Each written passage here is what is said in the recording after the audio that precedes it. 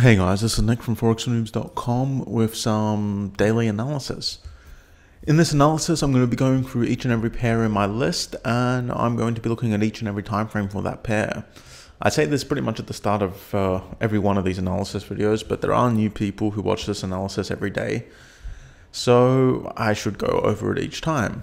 Basically, the whole point of this analysis is to look for price action setups across multiple time frames on every pair. I go through this process anywhere between 3 to 6 times per day, sometimes more, sometimes less. It's not exact, just depending on how much time I have in the day. This process pretty much ensures that I don't miss any trades. Well, I shouldn't say any trades ever, but I very rarely miss a trade. Let's say, for example, I go through this process 8 times in one day. It's a bit extreme, but let's say I do. Now, if I do it 8 times in one day, then I should catch almost every trade that forms on the 3-hour chart. The reason for this is because there's 8 3-hour candles in a day, so I'll be looking at every single 3-hour candle. Now, realistically, 8 times a day is probably a little much. Most of us probably can't be bothered to do that, and a lot of us just don't have the time to do that. I know that I usually don't have the time to look 8 times per day, but 6 times per day, possible. 4 times per day is also possible. So if I were to do this 4 times per day, I wouldn't miss any trades on the 6-hour chart, because there's 4 6-hour candles in a day. So all the 6-hour charts for all the pairs I trade, I'd see every candle forming, and I would know when a trade's coming up. So this process pretty much ensures that I don't miss out on trades very often, and that I can keep track of price action across pretty much every pair I trade. And I'm going to actually start the process, and then I'll explain a few more things. So it's actually very, very simple. Pick a pair, the first pair at the top of your list, go through each and every time frame and look if there's any price action setups. GBP USD. Now, even if there isn't, like right now, GBP USD is sitting right in the middle here. So for me, I want to see, indecision forming on a support or resistance area. So I know with price sitting right in the middle here, even on the daily chart, it's very unlikely that there's going to be any potential for a setup here. But I still go through it anyway, because it's all about having that process. It's all about following your process and doing it day in, day out, and just getting into the routine of it. Yeah, so no setups here on GBP USD. Oh well. Another thing that I just should mention real quick, because I always get asked this question. Do I trade 5-hour charts, 7-hour charts, 9-hour charts? No, I don't trade those. You don't need to trade those. I only really have these timeframes up here because it splits price action up a little bit differently, and it gives me a better idea of what price is doing. So this just helps me analyze price action a little better. The only time frames I actually trade are the 3-hour, 4-hour, 6-hour, 8-hour, 12-hour, and the daily. Those are the time frames I trade. The other ones are there just for, analysis, just helps me analyze stuff. All right, so nothing happening really on GBP USD. USD CAD, we have a trade here that's, some people took this one in the forum. I didn't take it just because of the ADP non-farm employment coming out today. I'm not a big fan of that report.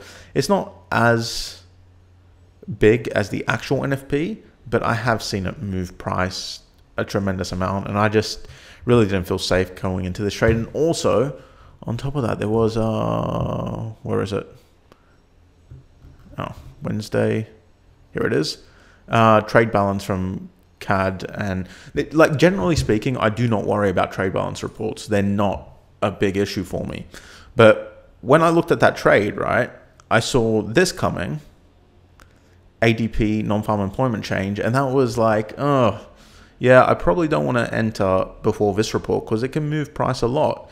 But I might still enter because it's not one of the major ones I usually don't. I usually avoid. But then this was coming out 15 minutes later, the trade balance for both US and CAD, and it was a USD CAD trade. And I was like, all this grouped within 15 minutes. and I'm entering this trade a few hours before all of that. And then, we got a speech. Speeches are always scary. And that's coming just an hour and a half later. I was thinking, no, I'm probably not going to take the trade. But generally speaking, I wouldn't usually be too bothered about trade balance reports, even though they're read on Forex Factory. Trading the higher time frames like 8 hour, 12 hour, it doesn't really bother me. These kinds of reports. It's just because everything was kind of coming together, and because the reports were specifically related to each of those pairs, so USD and CAD, it just kind of made me want to avoid this trade. Might have been a bad decision because it looks like it's going pretty well, but you have to live with your decisions in Forex. Let's just see how it's forming. There's nothing really tradable here right now in terms of, I can't get into a trade anymore, but like I said, I still go through the process and go through each and every time frame. Ooh, AUD USD on the daily looks interesting. I'm not sure if that would be tradable, but interesting. But we'll start with the 3 hour. I usually start with the lowest time frame and work my way up.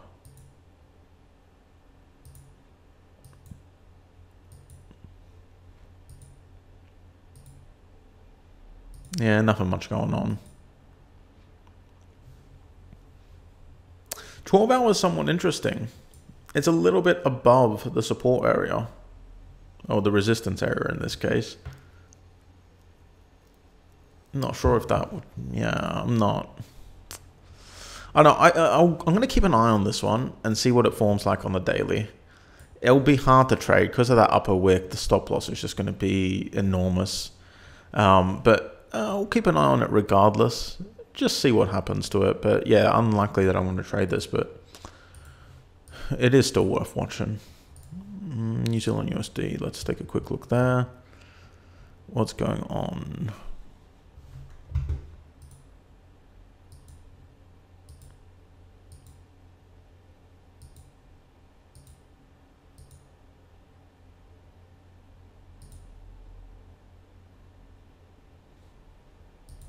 Ugh, it's not loading. Sometimes it does this.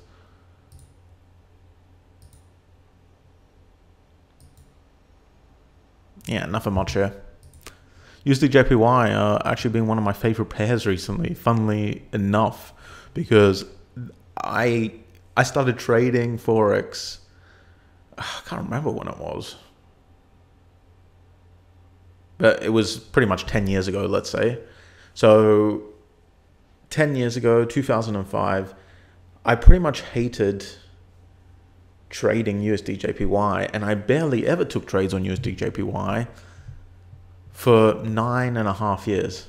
And the last few months, last maybe 6 months, let's say, maybe even less than that, I've all of a sudden started liking USD JPY. It's a pretty decent pair at the moment. It has changed a lot though.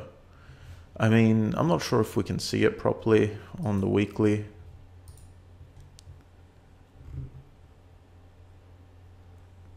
You can kind of see it, just the size of the moves.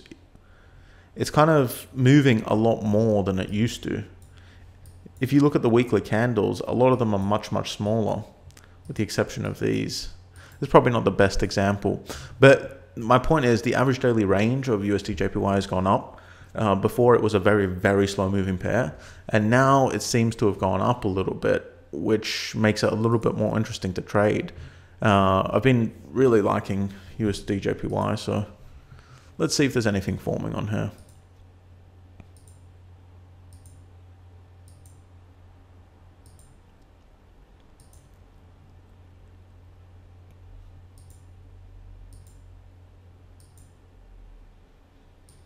Nah, nothing really.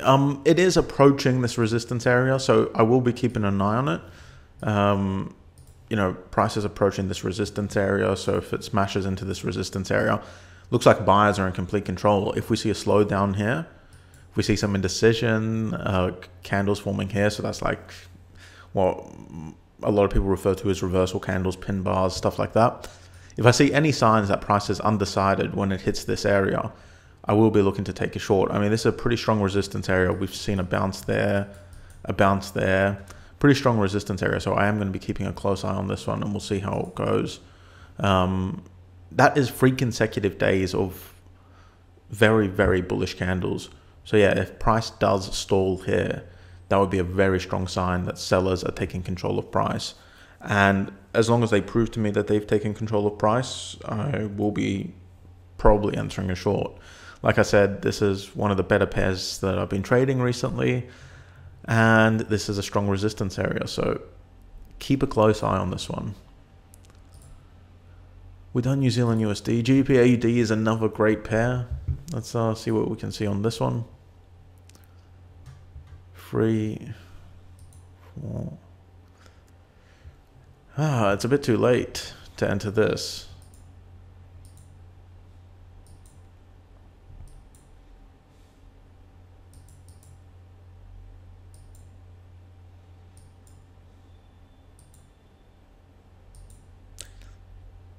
I didn't check my charts this morning.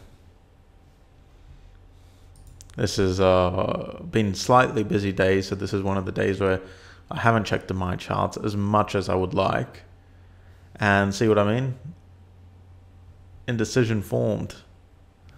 But it formed on the 4 hour because I wasn't checking often enough. I didn't really see this forming.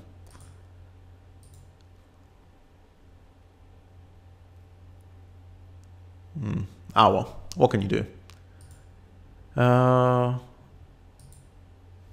It may have been tradable. It may have been a decent trade. I mean, it does seem to be pushing up and working out. I would guess just by looking at it that the risk to reward ratio would be perfectly fine. Yeah, even here it's 2 to 1. And that's only halfway between the 2 support resistance areas, but you know, you could easily have a 3 to 1 target with this trade.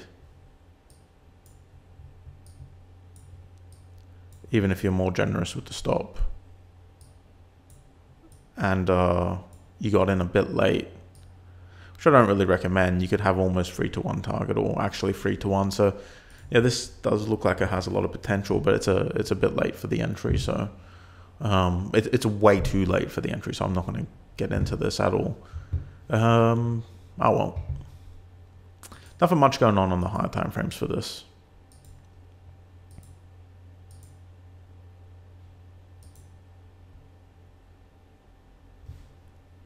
Keep an eye on it, just in case, you know, someone entered or something, then I'll keep it at the top of my list. I just want to see how the trade plays out, really. Euro JPY, let's see what's going on here. Today's analysis is not terribly exciting. There's not that much happening. I mean, this is kind of normal for NFP week, though. NFP week tends to be a little slow leading up to NFP. For those who don't know what NFP is, it's the non-farm employment change. It used to be called non-farm something, non-farm payrolls. That was it, and I still referred to it as NFP because I was calling it NFP for like 8-9 years. And I just can't get used to the new name. But yeah, the non-farm employment change is pretty much the biggest impact report in Forex. GBP JPY looks like it could have something forming on a higher time frame. Maybe. Maybe, yes. Yes, it looks like we have something here. Daily, 8 hour.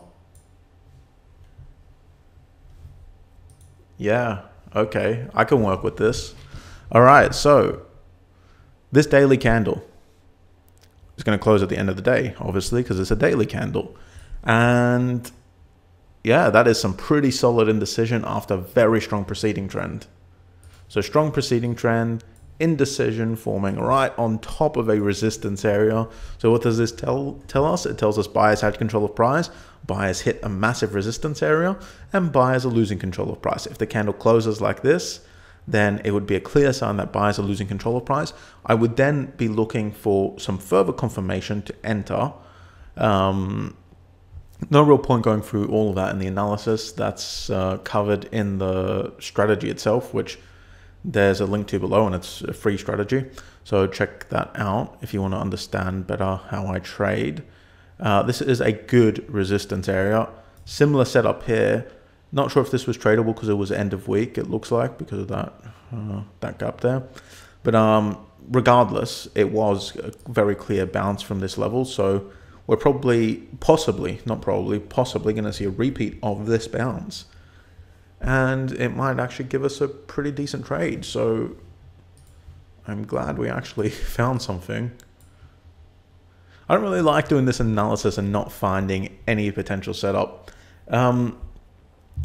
Now, will I trade this? I'm not really sure. It's going to be the Thursday before NFP. NFP is on Friday. So this trade is going to trigger, if it does trigger, it is going to trigger on either the Thursday or the Friday. The Friday, I don't take trades. NFP Friday, I just stay out. I've been doing that for pretty much 6, 7, 8 years. So I just don't want to be in a daily trade on NFP Friday. Thursday, I try to close out my trades on the Thursday before NFP Friday. So opening a daily trade will be a little risky tomorrow, but I might do it. We'll just see how it plays out. I'll probably update the analysis on the blog if I decide to take this trade tomorrow. And if it's not triggered by tomorrow's analysis, then we'll talk about it in tomorrow's analysis. But this is definitely one you want to keep an eye on.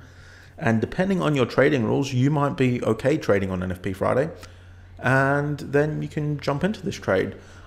A few people, I'm sure, are going to ask why does NFP Friday matter? It's a US news report, and this is GBP, JPY.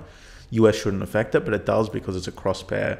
GBP JPY is calculated by GBP USD times USD JPY. So the rate of GBP USD multiplied by the rate of USD JPY equals GBP JPY. So it is massively affected by US news reports. Pretty much all pairs are affected by US news reports. So NFP Friday can move this a lot.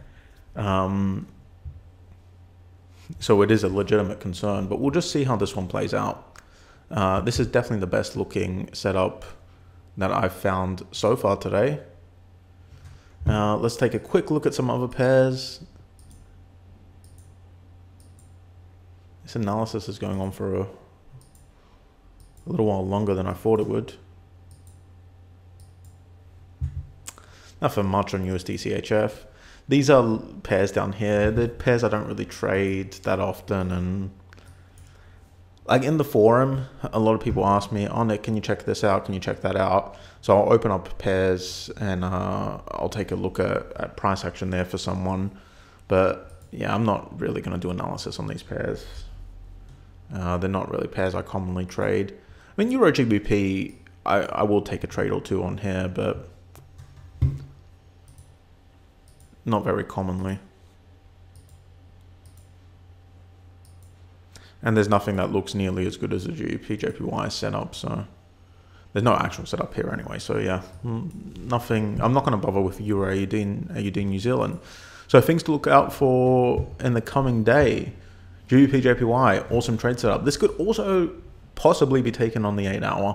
Probably not going to take it on the 8 hour, but I'm going to keep an eye on it on the 8 hour too. So watch it on there. You might want to trade it on there. 12 hour for some reason, just the way the candles form doesn't look that good, but it might look good on your 12 hour chart. But honestly, I'm probably not going to be trading on the 12 hour or 8 hour. I'm pretty sure I'm going to stick to the daily. I want to see how this candle closes and make my decision based on that. AUD USD is something I'm keeping an eye on, but really doubt that this would be tradable. I mean, that long upper wick there would just make it pretty much impossible to get a good risk to reward ratio, because your target you're going to want it around about here, or at least your first target you're going to want it around about here, but probably your whole target, because that was a pretty strong bounce. You know, this bounce here was pretty strong, and it's likely when price comes back down here, it's going to bounce from there, or at least get stuck there for a while. So your stop loss is going to have to be above the wick, which is there. Your target is going to have to be here. That's 1.2, 1.3 risk reward. I don't know. Doesn't really feel like this trade is worth the risk. Probably won't trade it, but I'll keep an eye on it. And USD/JPY is another one to keep an eye on in case price hits up here and forms indecision. So yeah, main ones to watch out for: GBP/JPY. We have something nice forming here, and USD/JPY. We might potentially get something nice forming here. I hope you enjoyed this analysis. If you have any questions, ask them below, not in the YouTube channel, please. Ask them in the blog post below. Also, hit the like button on YouTube. It kind of helps a lot. If you just hit the like button, say you like the analysis. I think it's like a little thumbs up button. That would help me out a lot. Thank you for watching. I'll see you guys around the sun.